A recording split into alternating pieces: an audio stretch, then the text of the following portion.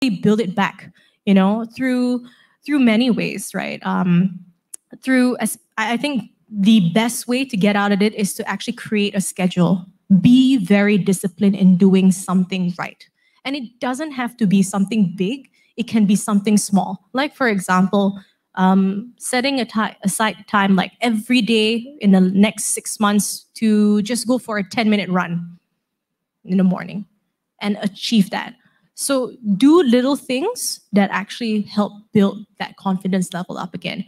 So I actually, when I was at my lowest state, right, Dash, I consulted my uncle, who was a very close, one of my closest relative, and he said that I think you need to create habits, right? And habits, I didn't understand at 19, going on 20 at a point. What is this habit? What's the power of having a habitual cycle and a habitual life? What is it? And it wasn't until I went through the process and I realized how powerful it was. Because if you set something that you have to do on a daily basis, and you have to accomplish it, it's not a matter of there's a no accomplishment. You have to do it. Now, then across that period of time, no matter how shitty that day goes, at least you've accomplished one thing. And that was that slowly built up my character, built up my confidence back up again, that life isn't that shitty. No, there is so much to unpack from what you're saying. You started off by saying there's no such thing as a blueprint for success, for starting up. Now, a lot of entrepreneurs, first-time nascent entrepreneurs, always believe there is a blueprint. There is a business plan. I wish there's a blueprint. Yeah. The 19-year-old me wish there was a blueprint. Yeah. So, they come up with this idea there has to be some kind of a blueprint, that success is a straight line, but it's not. I mean, I'm sure Dato is here, who's a founder of the university, and we can say that nothing he planned actually happened as it is. And I'm sure that's the same way with you. And always there are surprises. And, this shows that I'm getting on with age, and I forget my train of thought. So the thing is, and you say that since there's no blueprint, you start small. You build habits, start small. And they say entrepreneurs do the doable, and then they push it. And you start testing it out. Now, I just want to bring this back slowly to your rebelliousness. And then you said that you have family traditional businesses. Yeah. So there is already an entrepreneurial gene in you, and you have been exposed to entrepreneurs, and they rebelled at that time. That's why they did not take a job traditionally. So I won't call my family entrepreneurs. I call them businessmen. Sure. There's a difference, right? At least to me, the difference between entrepreneurs and businessmen is that businessmen look at an opportunity to make money. Their goal is to make money. Not wrong, right? It's your own personal preference. But entrepreneurs, their main focus is to solve problems, right? Is to innovate. So that's the key difference. Sure. Yeah.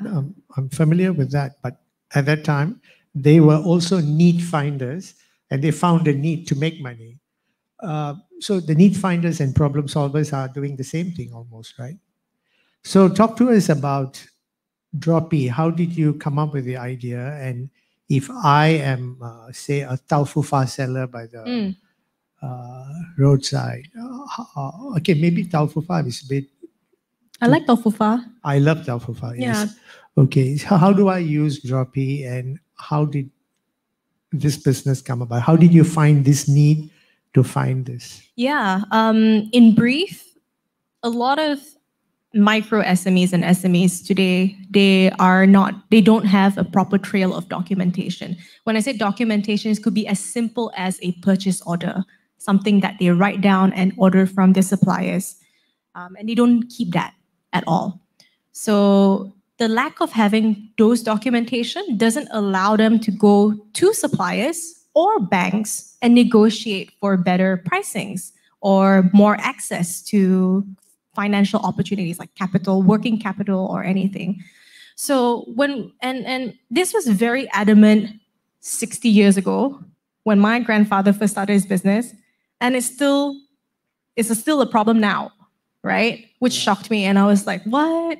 It's still a problem now? I mean, what age are we living? So we scoured out there.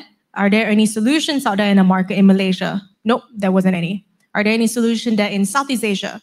Nope, there was not any, right? We only hear digitizations coming from large companies like Microsoft, Oracle, SAP, right? So these guys are large, but are they really addressing the micros? Are they addressing the SMEs? No, they are not, So there was the gap in the market that, both myself and my co-founder decided to sit down and said, dude, there's this need. There's 1.4 million MSMEs and SMEs in Malaysia, and they comprise, and not only in Malaysia, in Southeast Asia, they are like the backbone.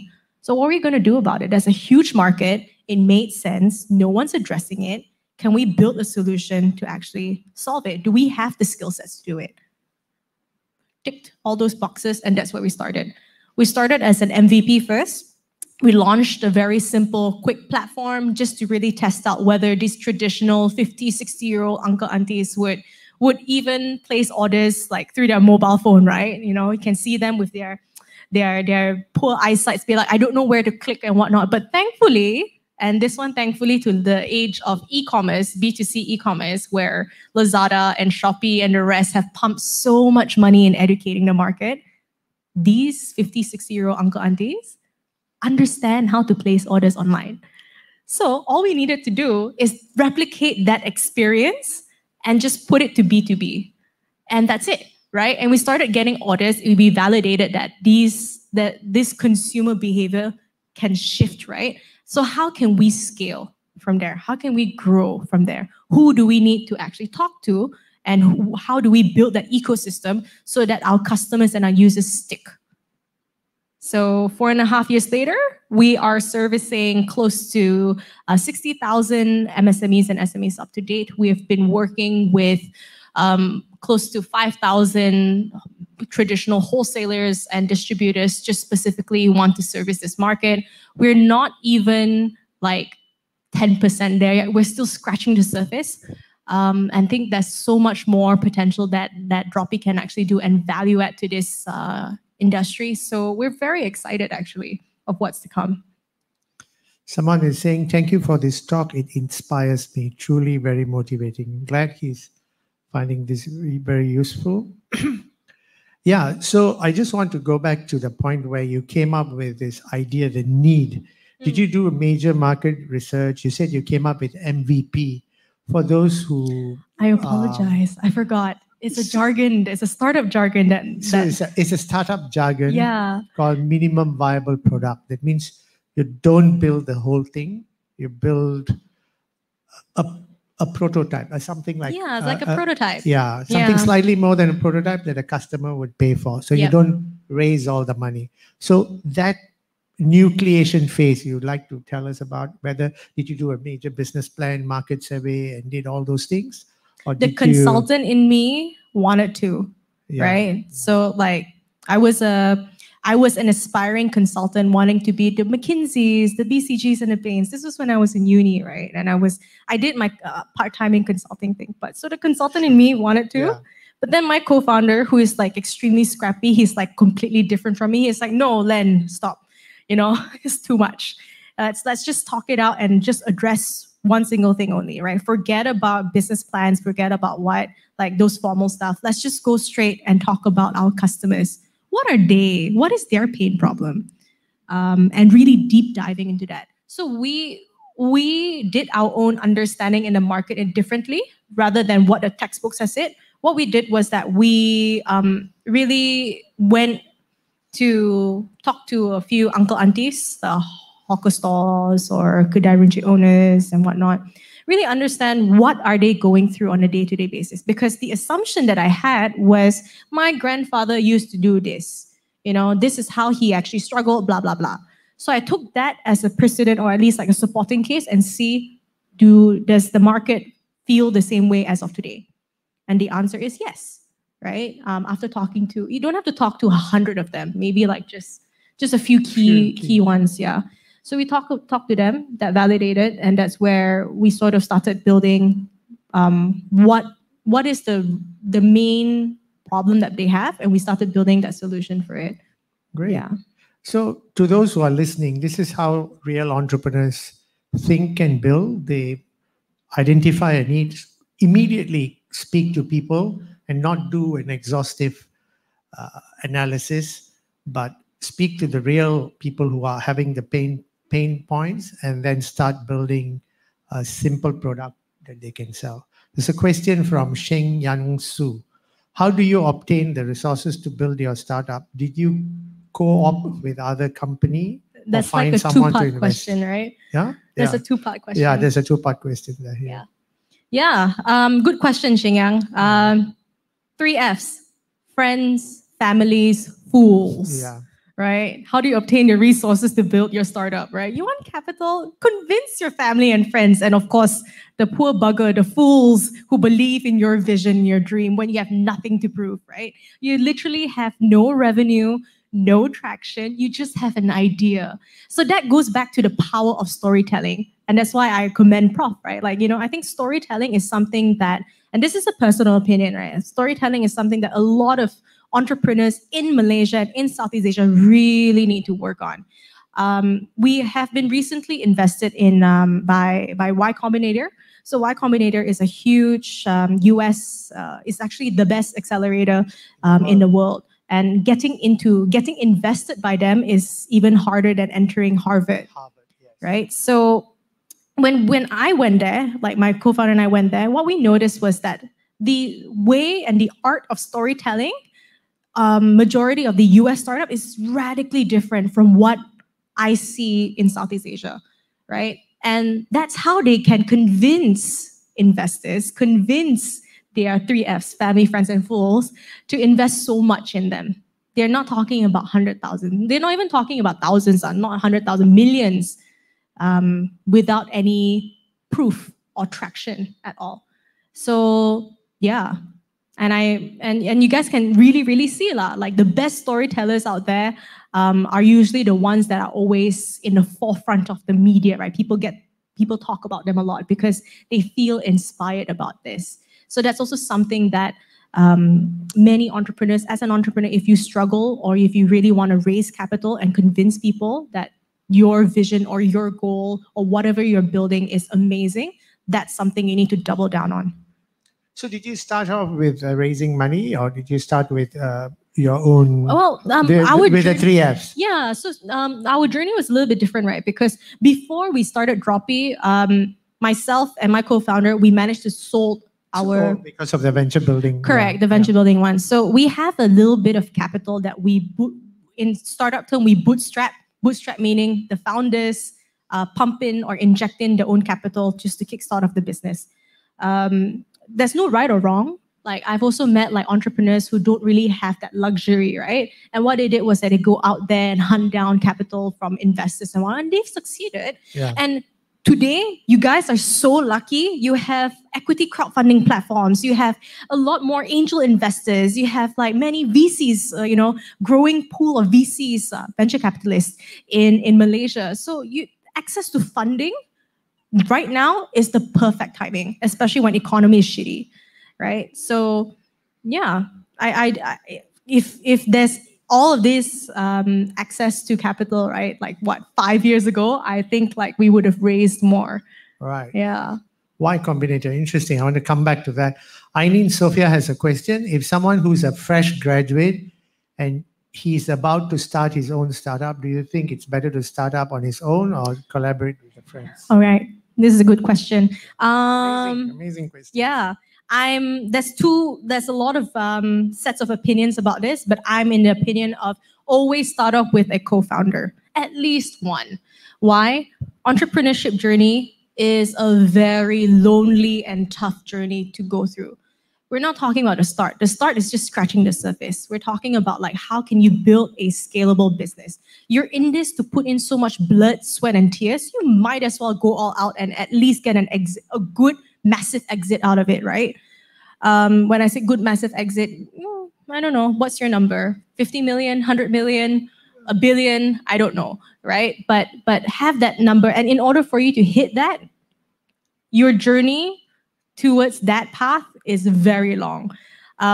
Statistically, it takes an average startup, this is a global stats, yeah, 11 years before they exit. And whether it's an IPO, being bought out by other big companies, whatnot, it takes them 11 years. So when you reflect back on this, are you able to build a business by yourself in 11 years? You can. There are people who does that, but it will be a very lonely journey, right? You will have a lot of emotional struggles, especially if you're a first-time founder. Please, please, please do find someone to co-partner or co-found this with. 11 years to 100 million. That's the time for 2 PhDs.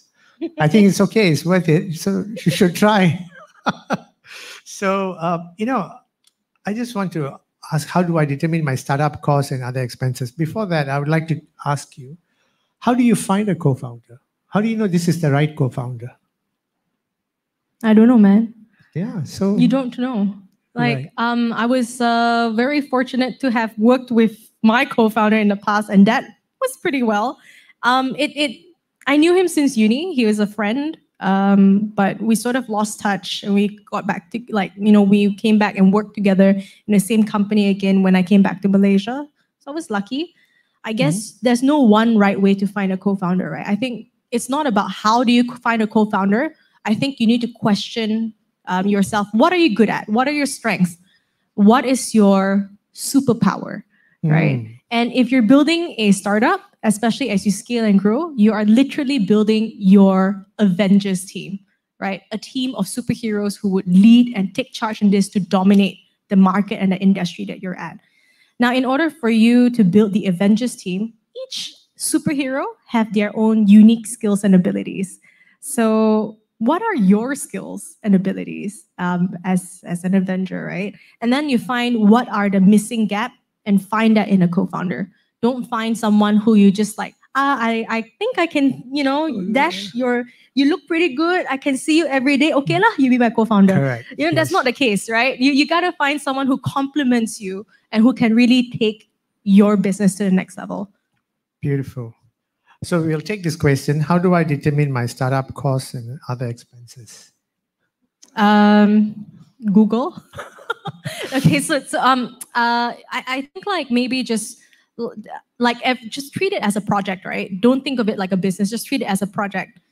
Before you start off this project, what does it take for you? What are the costs or the expenses that requires you to run this? So if it's a tech startup, then maybe your website cost, I don't know, starting a tech company is actually very cheap lah, I would say.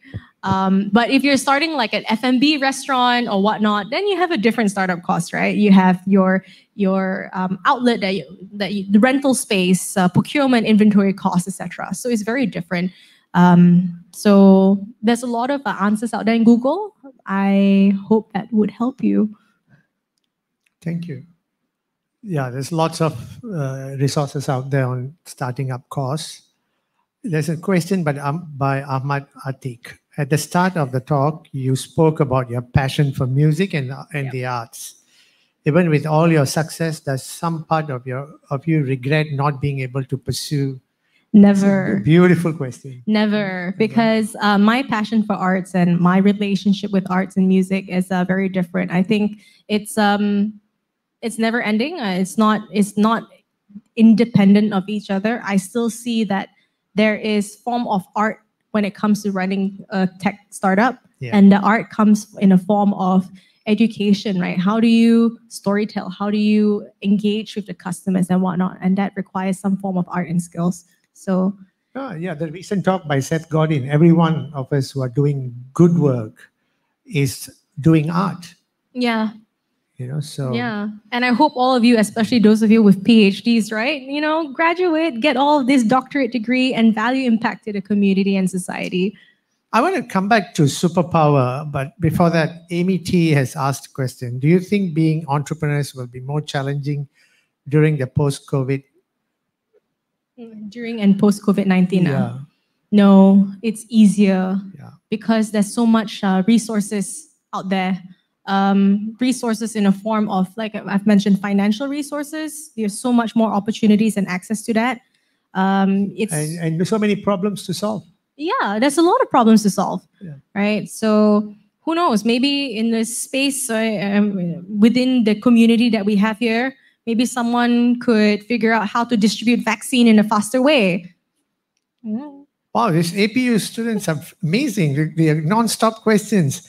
Hudi Adam, what piece of advice would you give to college graduates who want to become entrepreneurs? All my questions have to stop now. Stick there. It's good. Yeah.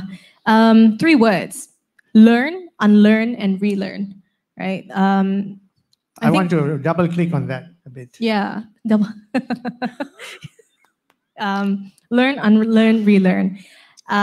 Throughout my whole life, I think I've been in various different industries, experienced failures, successes, and whatnot. And most importantly is to be resilient. And I guess the resilient part comes in by being adaptable to ever-changing sort of period. I'm in a tech industry right now. The way that things are changing and moving are extremely fast. It's scarily fast, right? The minute that you are stagnated, or at least that you think or the minute when your company is slowing down, competitors catch up. And in fact, they might beat you. So it's a never-ending game about, how do you grow faster? How do you become the biggest? How do you capture the biggest market share? I think all of you guys know the classic case of Grab and Uber, right?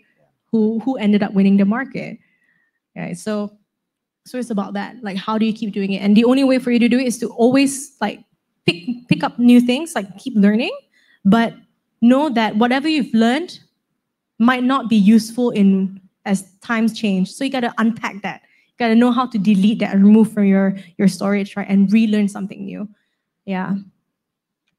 More questions from Tavia Jaslyn. Would you suggest someone or society that able to guide a startup? Because I ever joined one of the startups, but then end up if it is not progressing. Says, who's the best guide in what happens if it's not progressing? So someone or society guide a startup? Tough. I think a good mentor is always important. Yeah, I think mentorship is important. Yeah. But before, so I think there's this what do you call it? A stagnated mindset, right? When people think that, oh, I don't have a mentor, and so that means that I don't want to start a startup because there's a higher chances that I will fail. I think the best mentor you should look for is actually, in a cheesy way, yourself. How can you keep that discipline or that process of learning, unlearning, and relearning, and being that sponge? And because not everyone is lucky enough to find a mentor that can help you. Not everyone is that.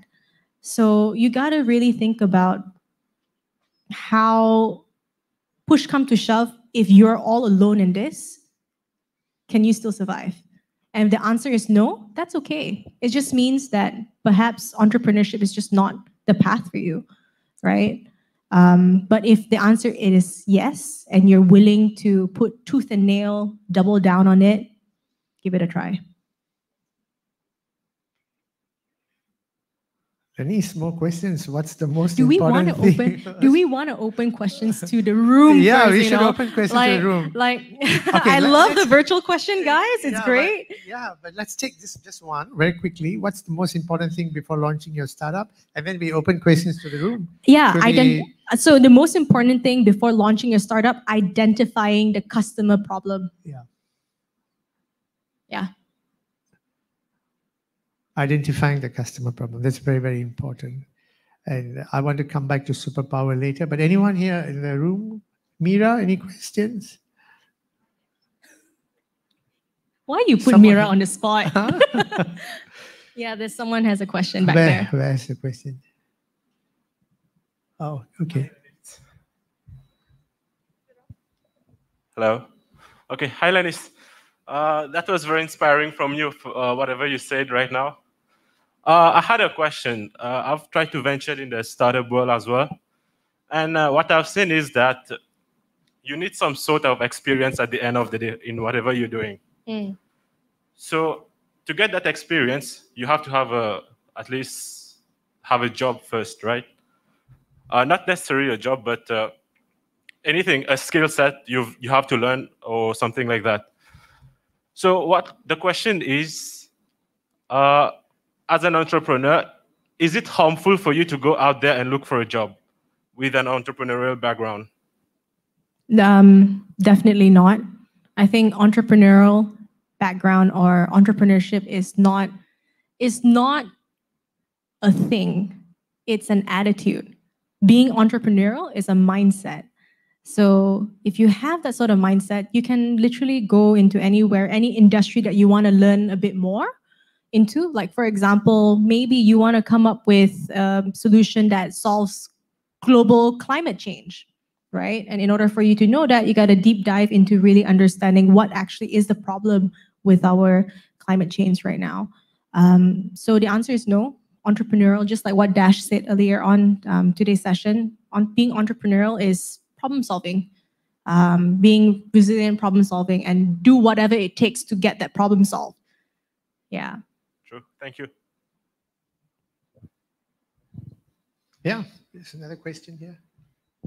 My question is, I'm sorry, I'm just a student in APU, and Lennise, I have a little question about the entrepreneurship that, based on what I read, in articles, I mean, do you agree that entrepreneur has the certain trait called obsessive? Do you experience that as well, or do you disagree with that? You know, being obsessive like an artist. Yeah.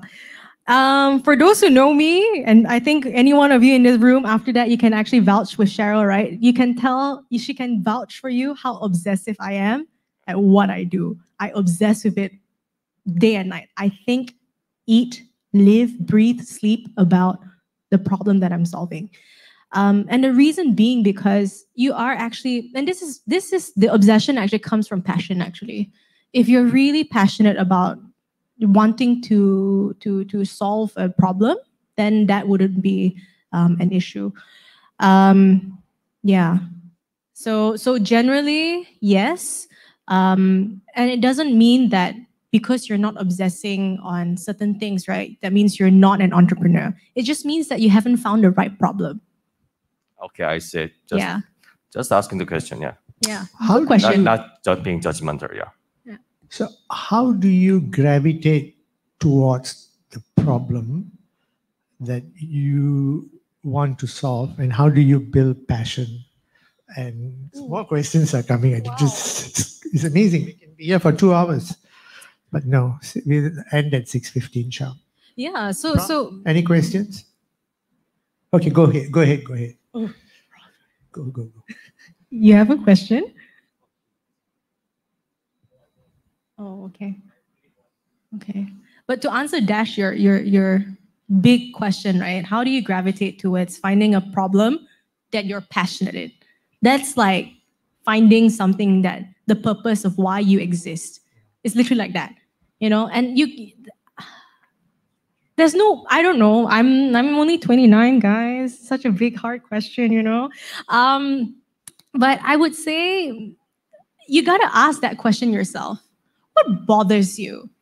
What bothers you at night that you can't sleep, or that annoys you so much that it frustrates you that no one out there, or there's no solution or service out there in the market that addresses this problem, right? How I ended up with Droppy is because of, you know, really understanding and reconnecting back to my family roots. That's how I got to appreciate where I am today. And that kind of got me to learn a little bit more about my family struggles and reflecting back upon this. So it's a journey, right? So I think everyone has your own journey to find that purpose. And you just got to ask yourself it is. Worst case scenario, you guys, I don't know if you guys have watched this movie, Eat, Pray, Love. You just do that, right?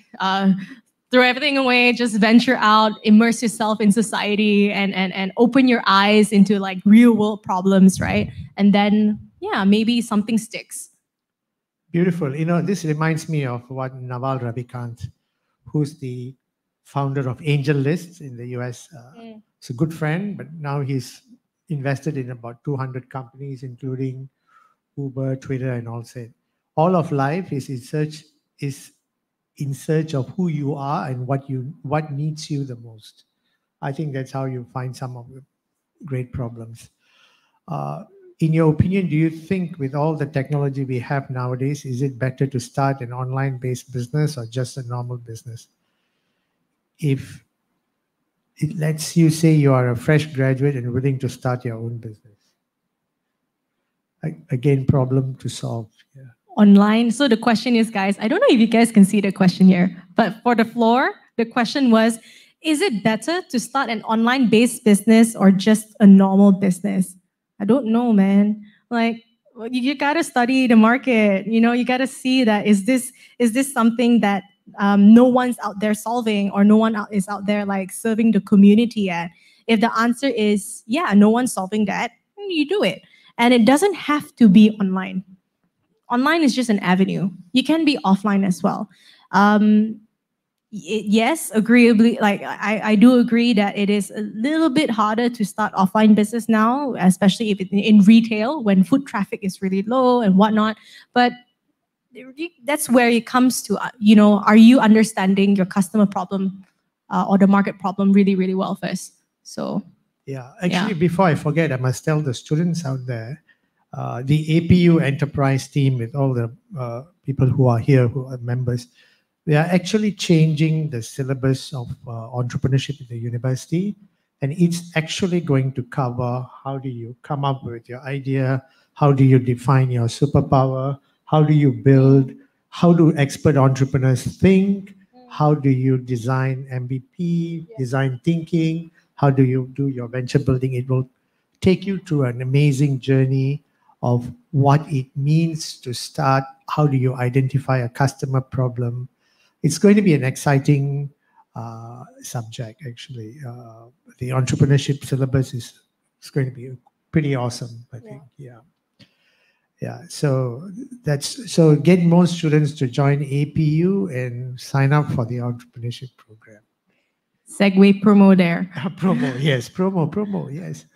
Actually, not just empty promo. It's a lot of good work is going in there. Any other questions? How did you get inspired with the idea of Droppy? I think you have answered that earlier. Is this broadcast recorded? If Yes, so, it is. yeah, you just go back, wind back a few, like maybe 20, 30 minutes. You can hear my answer to that. There's a question there. Amazing. There's one question there. Yeah.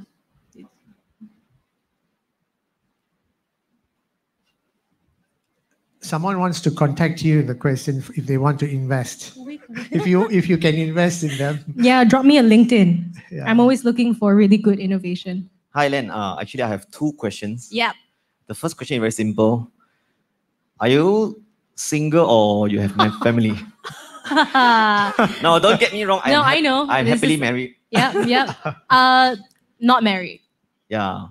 So my next question is, do you think that starting to start up a company, right, or to begin with the entrepreneurship, the best time is when you're young, Yes. 19, hot and passionate. Yes.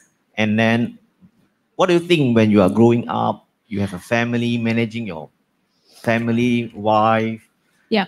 children, parenting, and so on? Yeah. It's about probability, like what I think to your question, right? When you're young, you have the probability, or at least like the amount of responsibility that you have is very minimal. It's only about yourself. Your goal is to take good care about yourself. Sure, this goes out the window of filial Asian values, right? I don't know if my parents are watching this, they'll be like, really, you don't take care of me. But for sure, when you're young and you're not married, the only goal for you is to really take good care of yourself. So you have more capacity to actually think about how can you do more for or problem solve. You have more time. But the moment when you start getting married and you have loans, you have like more stuff to pay off and whatnot. So these are the other factors that would burden you, right? Burden meaning that you have to take into consideration. It doesn't mean that you won't or you're not able to start your own entrepreneurship journey when you're married. I just think that you really gotta be, you just have to factor in more variables into it. So typically, when I see it, statistically, when people are married, they tend to not draw or they're not drawn into entrepreneurship mainly because of that. Yeah. Actually, I've got another view on this, if I may. Yeah, go ahead, Dash. So there is a lot of research that's coming out to say that that's also the typical entrepreneurial profile as be the 20-year-olds, but the successful, more middle-aged people married like yourself, and actually launch successful companies. Mm-hmm. The percentage of successful companies are also after 40 or 50s, because you have seen enough, you have understand intimately the problems that you are wanting to solve, and you are able to take what they call as affordable risk. What can you afford to lose and what can you start? So there's a lot of evidence about starting late. So it's not too late as well if you want to leave academia and go and start a venture. I'm not suggesting that, but if that's what you want to do. Is enterprise program like a club or like a subject? I think questions directed to me. Oh, Dato, yes. I just want to chip in. Sure. When you talk about Midlife. whether you are young or with responsibilities, don't forget Colonel Saunders created KFC when he was in his 60s. Yeah. Yeah? 60, so it's never 65. too late. 65. Yeah. So it's never too late. Never too late. But remember what you have learned from Lennise, that one, you got to have the passion for it. Yeah. And I can resonate with you on a lot of what you said. Yeah. You have to be a rebel.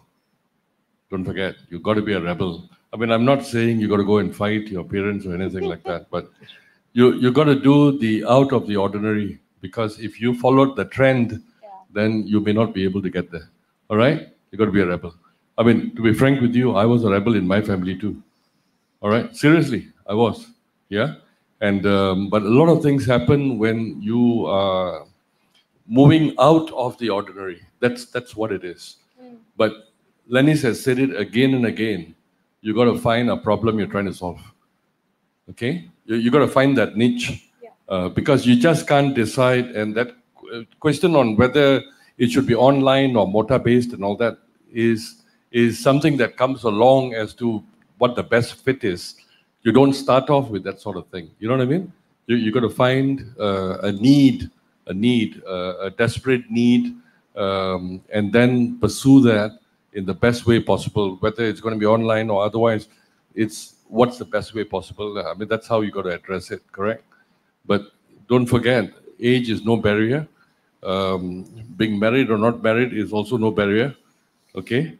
It is how you want to position yourself, but it is, you're right in saying that when you're young and you're carefree, you can afford to take more risk, because you can sleep in a sleeping bag. You don't even need a roof over you, at that time. But you can't take your 5 kids and push them into a sleeping bag. That's the difference. Okay. I just thought I want to chip in, especially the KFC story, because that started very late. Absolutely. Yeah. Okay. Maybe we should have you on the seat on Enterprise Wednesday, one of the days, one of the weeks, someday, so that we can hear your story as well. Maybe No, that would be inspiring for the midlifers, actually. Yeah. Okay. So, yes, thank you, Dato, for the question. Is enterprise program like a club or a subject? It's actually an entire initiative APU is putting together to build the entrepreneurial DNA. A lot of people are involved in it, and I have a small part in it. I would think, once the website is up and all, go look out for it. Stay tuned. The enterprise team is doing great work so that you all learn to be entrepreneurial within the university, and even learn to get some entrepreneurial experience by launching your own projects from the university. And the university is a safe place. Even if you fail cheap. And then you could start. It's like playing chess game. You lose a few times before you become a good chess player. So it's important. So we are at 6:12. Lennise has to leave soon. I'm going to ask you one last question. There's so many questions coming. What have you changed your mind about in the last decade?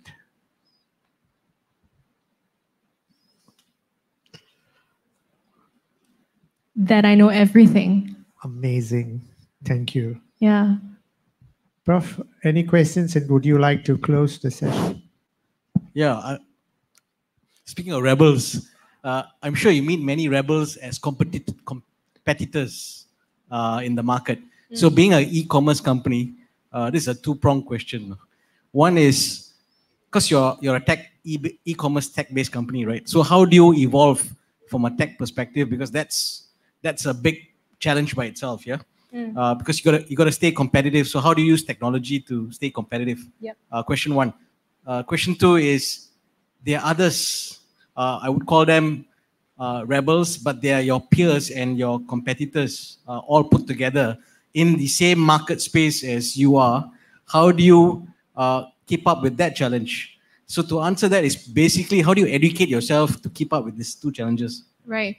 The first one, data. So at the end of the day, being very data-driven and collect a lot of data to understand your customers and your users, that's the only way for you to know what to build next. How is your product evolving? How is your service evolving? Really, really understand to the core. I know many of you here also have seen a lot of changes in the last 12 months, right? The COVID has changed a lot of consumer behavior. In the past, many people would just walk into store and purchase items. Now people are preferring to do online. So how do you capture that and identify those trends before it happens? So you can only do so with data and forecasting. So that's number one. Number two, in regards to competitors, sorry, how would I keep up myself or whatnot? How do you beat them as they keep on? How do I beat them? Yeah. Be number one. Yeah. How do you stay number one? How do you stay number one? Build an ecosystem. So I don't believe that so this is my perspective and my opinion, right? If you asked me this question 10 years ago, how do you beat the market, right? Or how do you be number one? Raise so much capital that you dominate the market. But now it's completely different. It's all about building ecosystems. And why is there a difference? Because people are smarter. Consumer has changed. People, meaning investors, are smarter. Consumer behavior are different. The landscape is evolving. So take, for example, in the days where B2C e-commerce first started, how many of you here first used Lazada when they first launched? No? I used it the first month that they launched. You know how long did it take for them to deliver my item? 1.5 freaking months. All right? And all I did was order a USB cable. Okay? 1.5 months. But that's because they have issues everywhere. Okay? And how did Lazada dominate the market? I raised enough capital to educate the market, throw promotions, and double down on that again and again and again. And that's exactly what Shopee is doing. And that's what exactly other B2C e-commerce companies are doing. But does that work now? If you start a B2C e-commerce company today, do you think raising more capital and burning all of that would get you number one? Maybe, but chances are very slim. It doesn't give you that differentiating factor because that problem is solved already, right? So what is the next problem? Now the next problem would be people wanting to feel that they belong somewhere, a community. I want to belong somewhere. So that's where the ecosystem comes in. You're not only providing them one solution, you're providing them something like a online community where they can find everything that they need because it's so customized to them. Yeah. Great, thanks.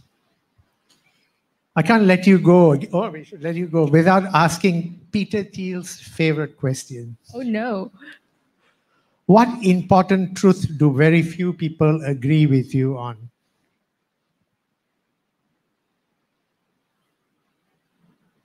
And that including myself? Sorry? And that including myself? No, Sometimes no. I doubt myself. Okay. No, what other people disagree with? Okay, so the question is, what's the important truth do very few people agree with you on?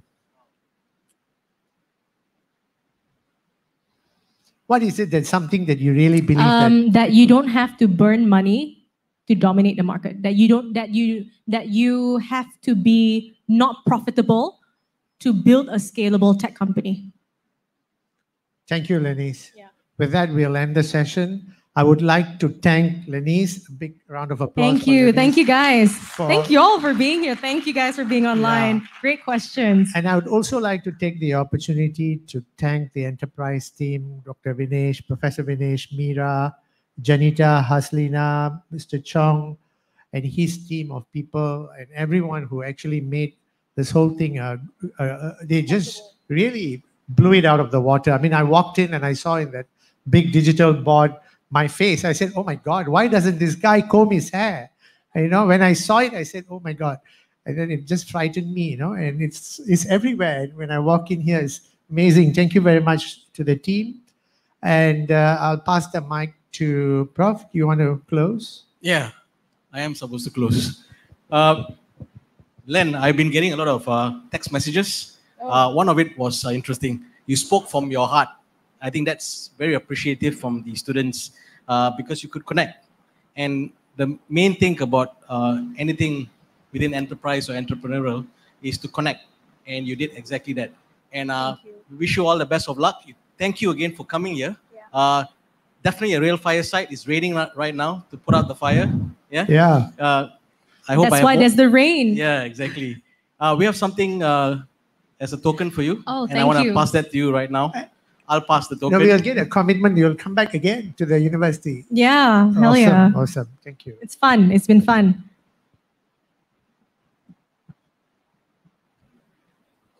So thank you, Len. Thank you.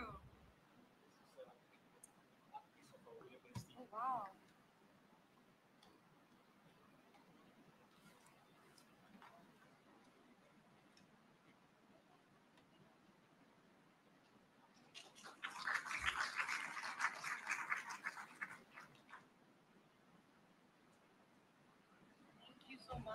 And thank you, Dash, for being dashing, as usual. Okay.